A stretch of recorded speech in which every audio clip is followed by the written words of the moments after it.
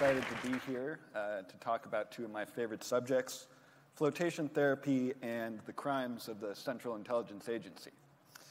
It's weird doing these talks between two scientists. This, in many ways, is a talk about bad science.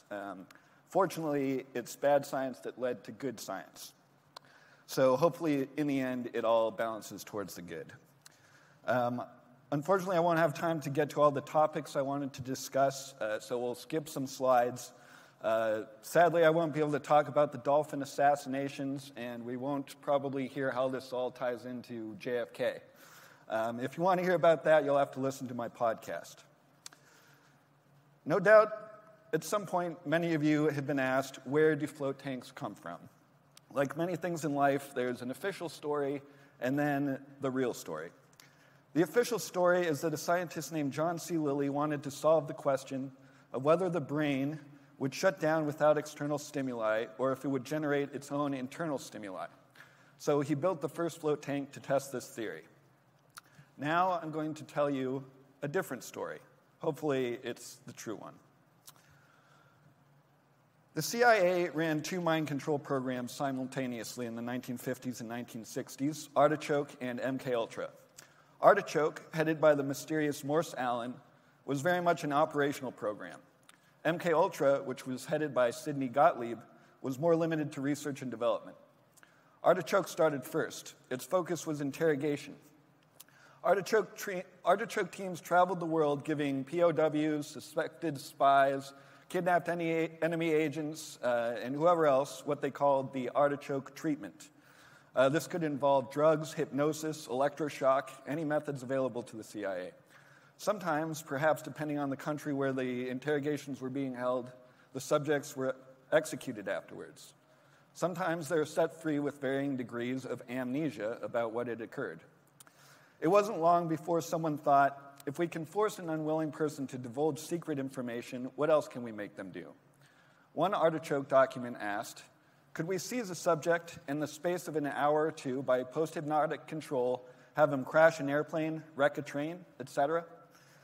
Can we, long and short range, through hypnotic post-control, induce the subject to commit violence against another individual, or induce the subject to murder another individual or group of individuals?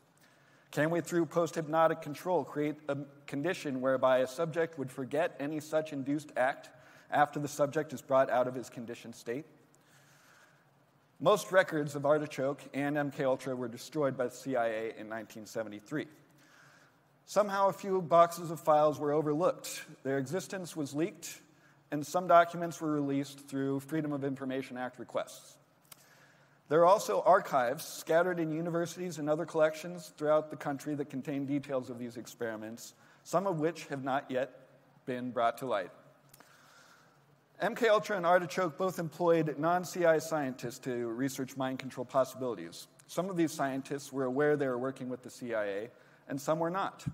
Donald Hebb, the father of sensory deprivation research, was aware. On June 1st, 1951, 5 men met at a Ritz-Carlton hotel in Montreal. They were Dr. Donald Hebb, Dr. Ormond Solant, both of the Canadian Defence Research Board, Sir Henry Tizard, a scientist from the British Ministry of Defense, and Drs. Carl Haskins and R.J. Williams of the CIA's Project Artichoke. The purpose of the meeting was to discuss the logistics of conducting covert research into brain warfare amongst the U.S., Canada, and Britain. The enemy was the USSR and China and the communists worldwide.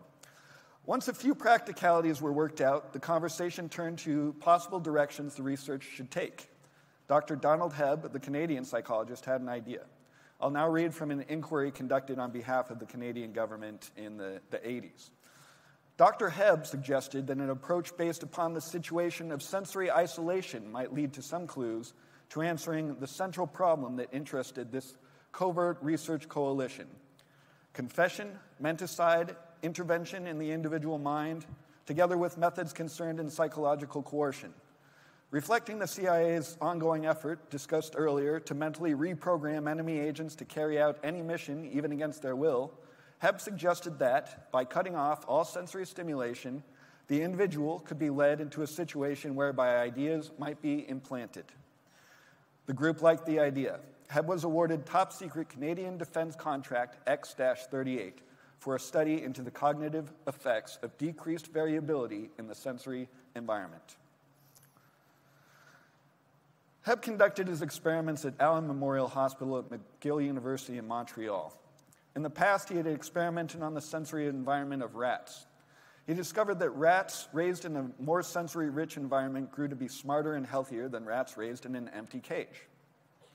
For his new experiments, Hebb placed his subjects, male volunteers paid $20 a day, in a small room with a bed, goggles over their eyes, noise-blocking earphones, and cardboard cuffs over their arms. Hebb conducted different types of isolation experiments for years, but the brainwashing experiments went something like this. The subject would be given a choice. He could either listen to silence or he could listen to propaganda. In this case, it was audio suggesting the existence of ghosts or psychic phenomenon. He reported that subjects displayed an increased interest in these matters that had not existed before the experiments. One subject experienced a newfound fear of ghosts. Another checked out books on the occult from the library, and another attempted to use telepathy to win at poker. Compared to other experiments done on behalf of the CIA, these were quite tame. The subjects could leave at any time. Still, some of them described the experience as torture. After details of Donald Hebb's experiments leaked to the press in 1954, he lost his funding from the Canadian Defence Board, and he quickly picked it up again from the Central Intelligence Agency. This also spurred a huge interest in sensory deprivation experiments, with over 200 scientific papers being released within the next decade.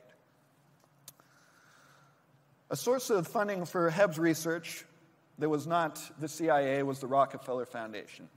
Hebb's grants were handled by Robert Swain Morrison, Director of Biological and Medical Research at the Foundation. He was also a member of a State Department-sponsored research group on psychological warfare called Project Troy. Morrison was the source of grants not only for Hebb, but also his infamous colleague, Dr. Ewan Cameron, on the right there, we'll talk about him soon, as well as Alfred Kinsey, the famous sexologist, and Norbert Wiener, the famous cyberneticist. He also funded the work of a young brain scientist named John C. Lilly. Ewan Cameron was the director of Allen Memorial Hospital at McGill and had been its director since the founding.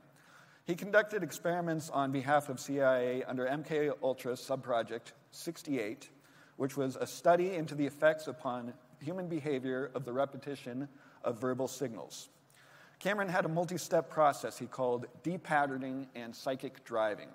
First, he subjected his psychiatric patients to Hebb-style sensory deprivation for weeks at a time. Then he included coma-inducing drugs, also for weeks at a time, and played loops phrases into his subjects' earphones while also administering electroshock, LSD, and various other drugs and treatments, so-called treatments. The idea was to wipe the mind clean and reprogram it. He had some success with the first part, but not the second. Some patients were reduced to a near vegetative state from which they never recovered. 300 people eventually sought compensation from the Canadian government for Cameron's experiments. John C. Lilly had first written to Robert Morrison in 1951 looking for funds and advice. He was making major breakthroughs in brain research, using implanted electrodes to record electrical signals and display their locations on a machine called the Bavitron. Morrison suggested Lilly apply to work at the National Institutes of Mental Health, and there he would be awarded a grant from the Rockefeller Foundation to continue his brain studies. By the mid-50s, he had discovered the Lilly wave, which was an electrical pulse that could stimulate brain tissue without damaging it. He was soon able to induce a wide variety of mental states in monkey test subjects, such as fear, anger, happiness, sexual excitement, and others, with electrical stimulations to key parts of the brain. At some point, for reasons that are not explicit, Lilly was sent to McGill. On April 10th, 1954, Robert S. Morrison noted in Rockefeller Foundation records that John Lilly, who is temporarily at the National Institute of Mental Health, has been sufficiently excited by his visit to Donald Hebb on Robert Swain Morrison's recommendation that he has undertaken to repeat the human isolation experiments with a somewhat different technique. That technique would become known as the Lilly method, or the wet method of sensory deprivation. Subjects were suspended completely below the surface of the water and given a breathing apparatus. In 1956, Lilly enlisted the help of J. Talmadge Shirley, who came to the National Institutes of Mental Health from Texas. He had been a captain in the Army Medical Corps and instructor of Army neurophysiology at Fort Sam Houston in San Antonio. Shirley helped Lilly refine the tank and breathing apparatus. He, like Lilly, took to the float tank experience and saw therapeutic possibilities in it. Other researchers were more interested in the military applications. In 1952, a neurologist named Maitland Baldwin was also conducting sensory deprivation research at the National Institute of Mental Health, right next door to John Lilly. His method was simple and brutal. He built a sound and light-proof box, locked a soldier in it, and waited to see what happened. After 40 hours, the soldier began, quote, crying loudly and sobbing in a most heart-rending fashion, and he kicked himself out of the box. Baldwin conducted this experiment on behalf of Morse Allen of the CIA's Project Artichoke. He reported to Allen that his technique could break any man, no matter how intelligent or strong-willed, and that prolonged sensory deprivation of this sort would certainly cause irreparable damage. Allen was pleased. He wanted to push the experiments further and proposed conducting terminal experiments, to which Baldwin agreed, if Allen could provide the subjects. This proposal was shot down by one of Allen's superiors, fortunately.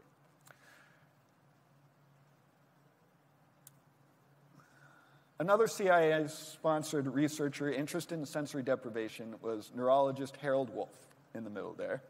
Wolff was an expert on migraine headaches. He suffered from them, like John C. Lilly did, and he thought that sensory deprivation could have some potential for treating them. Wolff also happened to be good friends with CIA Director Allen Dulles. He had treated Dulles' son for brain damage sustained during the Korean War. In 1953, Dulles commissioned Wolff and his Cornell associate Lawrence Hinkle to conduct a massive study on all available information on brainwashing, including classified agency files. He also commissioned Wolff to conduct research of his own. This resulted in the Human Ecology Project, which morphed into the Human Ecology Fund, a major front for MKUltra funding. As part of his research, Wolff even offered to conduct terminal experiments for the agency if they could provide the subjects and means of disposal. In 1954, a grad student named Leo Goldberger joined the Human Ecology Project. He had been a student of Hebb's and had been a subject of Hebb's first sensory deprivation experiments. In 1991, he wrote an essay about his experiences working under Harold Wolff, from which I'll now read. In retrospect, there were several peculiar events during my 2 years with the Human Ecology program that ought to have aroused my suspicion that things were not what they seemed. The first was an intense interest Dr. Wolff showed in my experience as a subject at McGill, something I only casually mentioned once. He wanted every detail, and eventually he urged me to duplicate the experimental setup at the hospital using more drastic stimulus reduction technique provided by water immersion. This was a technique developed by John Lilly, whose frontier brain research at NIH was of intense CIA interest, but who apparently had refused their approaches because he found secrecy inimical to the scientific process. Little did I know that Dr. Wolff's desire to grill me about my sensory deprivation experience was triggered by his preoccupation with brainwashing techniques of interest to the CIA, for whom he was preparing a comprehensive report. Goldberg and his team attempted Lilly-style sensory deprivation trials, but he came to the conclusion that the breathing apparatus and the water pressure all supplied too much sensory stimulation, so they opted for the Hebb method instead. Goldberg left the Human Ecology program after a few years and went on to conduct both sensory deprivation and LSD research for the National Institutes of Mental Health. These studies, he says, were for completely benign purposes. Not everybody at the National Institutes of Mental Health viewed the sensory deprivation work that was done there as totally benign, including the director, Robert Felix. In what I speculate to have been a propaganda move to stoke public fears about brainwashing communists, Robert Felix testified before Congress that techniques had been developed at NIMH that could, quote, break anyone. Felix's testimony was reported in a sensational New York Times article from which I'll now read. You guys are going to like this. This is Felix to Congress. "He is placed in a tank of water at body temperature, upside down, and he floats," said Dr. Felix. "Now, this is a most comfortable feeling for an hour or two. It is the most relaxing thing. It is like floating in air. It is like going back before you were born. For the first 2 or 3 hours in the water, there are no sensations except this mask on his face. He hears nothing, he sees nothing, he feels nothing. He can't tell which is right side up and whether his right side up or crosswise or whatnot. The first hour or two of this is rather comfortable. It is the most delicious sensation, and the subject very frequently goes to sleep.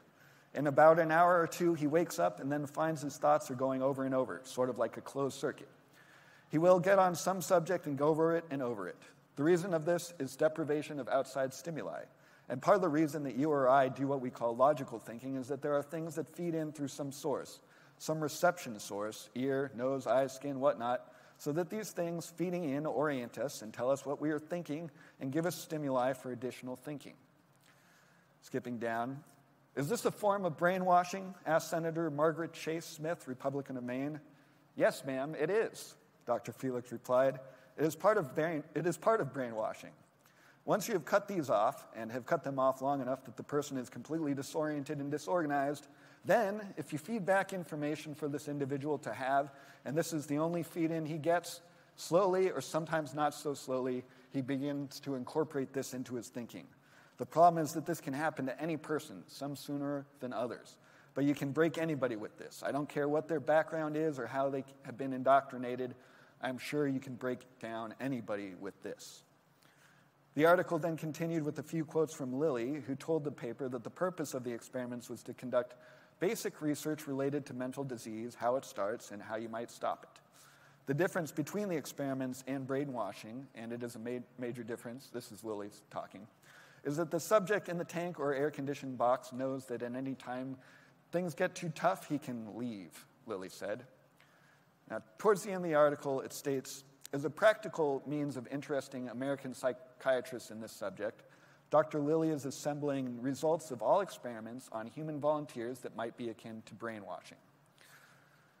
The sensation caused by Felix's report to Congress and by the New York Times article led Lilly to write a letter to Donald Hebb, apologizing for the negative publicity that had been brought to their work. Hebb replied, "Dear John, communication received, contents noted, I hasten to reply. Relax, old boy, no misunderstandings around here, no apologies called for. What had happened was clear enough to us and to others. Forget it." Now, skipping down. "And as far as any brainwashing reference is concerned, the only way it can have any protective value for those who might need it sometime in the future is by letting all the public know, since we can't tell who may be in for it in the future, that it isn't so fearsome, that they don't go nuts and will recover, thus cutting down the fear element at least. As ever, D.O. Hebb.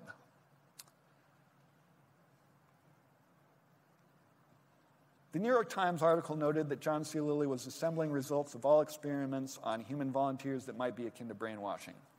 That sounds very much like the project Harold Wolff and Lawrence Hinkle were working on for the CIA at exactly the same time. Throughout 1956, Lilly served as a moderator for a series of symposiums on brainwashing. 1956 was also the year that Wolff and Hinkle completed their classified report for Allen Dulles.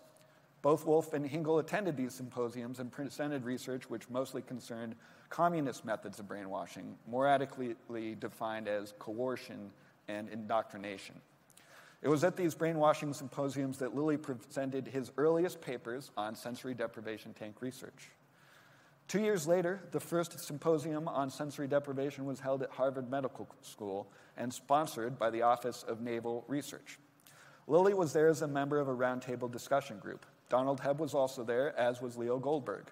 Another interesting attendee was Norbert Wiener, father of cybernetics. It was at this symposium that Lilly supposedly asked the other researchers how many of their subjects wanted to try sensory deprivation again. None did. Lilly wrote in his biographies that he started to grow wary of conducting research that could be used for nefarious intelligence purposes at the National Institute of Mental Health. Before leaving, he was asked to report on his brain search to a panel of military intelligence officials. Lilly agreed, provided that he would be free to republish his report openly. This request apparently landed him in hot water with his superiors and led to a number of inconveniences, which cemented his decision to leave the NIMH. Lilly did not ultimately publish the report that he delivered to the military brass, but there is an unpublished, undated paper in his archives that may in fact be that report, and its contents are quite startling. The title was Special Considerations of Modified Human Agents as Reconnaissance and Intelligence Devices. Lilly writes, recent work hints that if a person is physically and socially isolated by a group long enough that A, his motivations are altered, even radically, B, his orientation from past objects, including persons, of intense interest can be shifted to presently acting objects chosen by the controlling group, C, such interest includes hate as well as love, and D, he tends to absorb information from selected signals sent into him on demand in a way which can profoundly influence subsequent thinking and behavior. Apparently, under these conditions, there can be an injection of outside data into the inside generators with some reprogramming developing.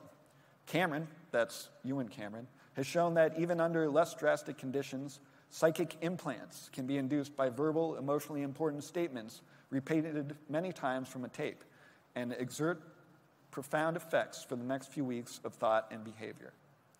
In Section 2, Electrical Stimulation of the Brain, motivation control. In recent years, it has been shown to be practical to stimulate basic motivational states by direct electrical stimulation of the brain.